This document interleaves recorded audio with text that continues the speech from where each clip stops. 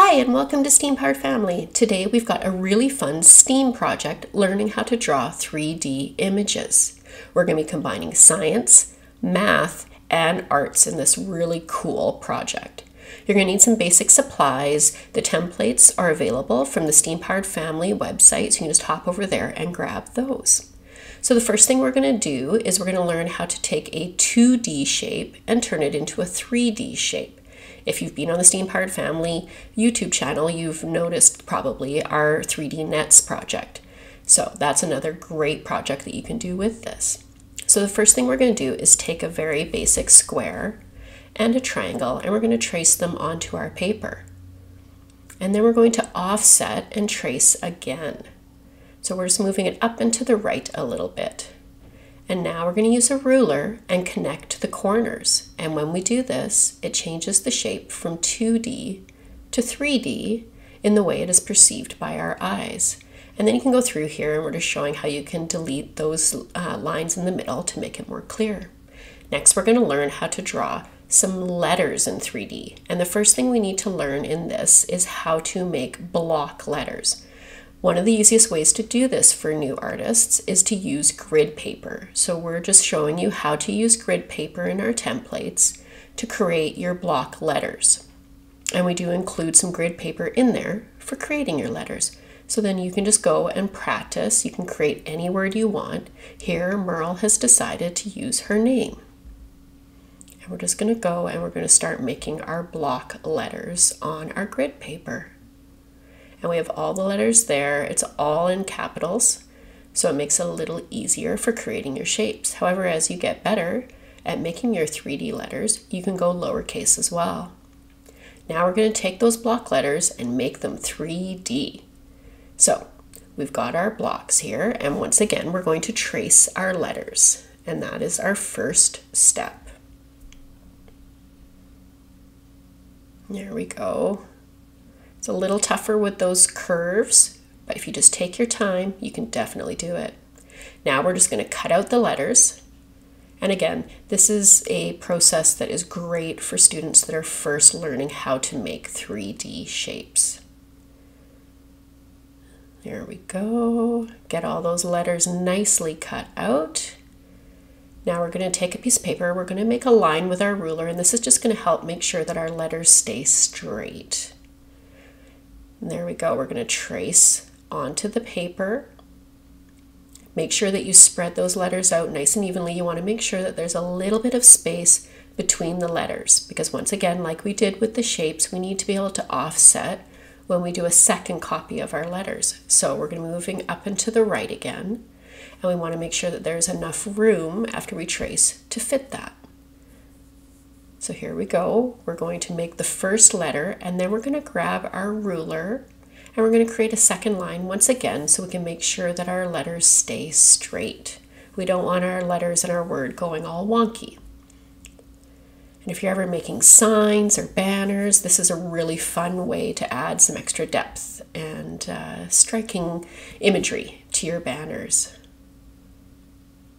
So now we're going to go and we're going to connect all those corners just like we did on our shapes. And then we're grabbing a permanent marker and tracing the outside.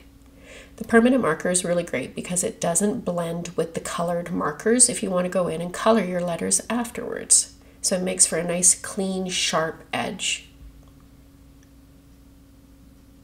And there we go. We're just going to continue on and do the rest of the letters in our name here.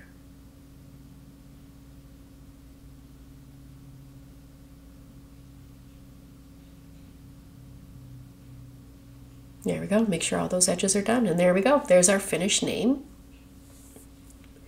Now we're going to do line drawings. Now these are really spectacular because they start out looking very normal, but then they kind of just like magic seem to pop up off the page. So we've got paper there and you can see the dots. So we did our tracing first of a heart and then our hand.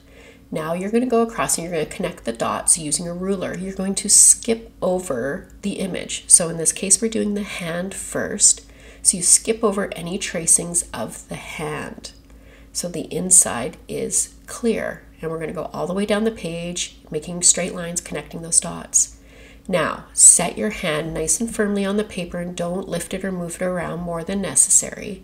And then connect inside of the fingers and the rest of the hand using a curved line. You want to curve up and then just connect across. And that curve is what's going to help give it more depth. There we go. And now we're going to do the same with the heart. This time we jumped straight to a permanent marker. It's up to your comfort level whether you go straight to the marker or want to use a pencil first and then trace over with the marker afterwards. So there you go, and then we're going to do the same thing with the heart and add those curved lines. Those curved lines are so important for giving it that first level of depth. Now we're using our 4B pencil and going around the edges of our images. And this is to help create shading. If you ever take time to look at things, you'll notice that we're always creating little shadows in the light, and that helps to give us depth in our images. Now we're just using a blending stump to help make those shadows nice and soft. So you can also color your 3D images. Here we've used different colors. We've used pink, green, and yellow. And if you just stagger those and continue with the curved lines where it's curved and straight where it's straight, you'll end up with a really nice image. And then we're going around and adding our shading again around the edges of our heart. And that once again really makes it pop. A fun final challenge that you can give your students is to take 2D shapes and use them to create a 3D house. So you can start with your basic square and connect them, and then adding the triangles for the roof, connecting those parts, and then go and use all sorts of different shapes to create the rest of the details on your house. So here we go, I've got the basic shape. Now we can use rectangles for things like the door, squares for the windows. Make sure you get that perspective right. And the ruler really helps with that. Add a chimney with some little bricks in there.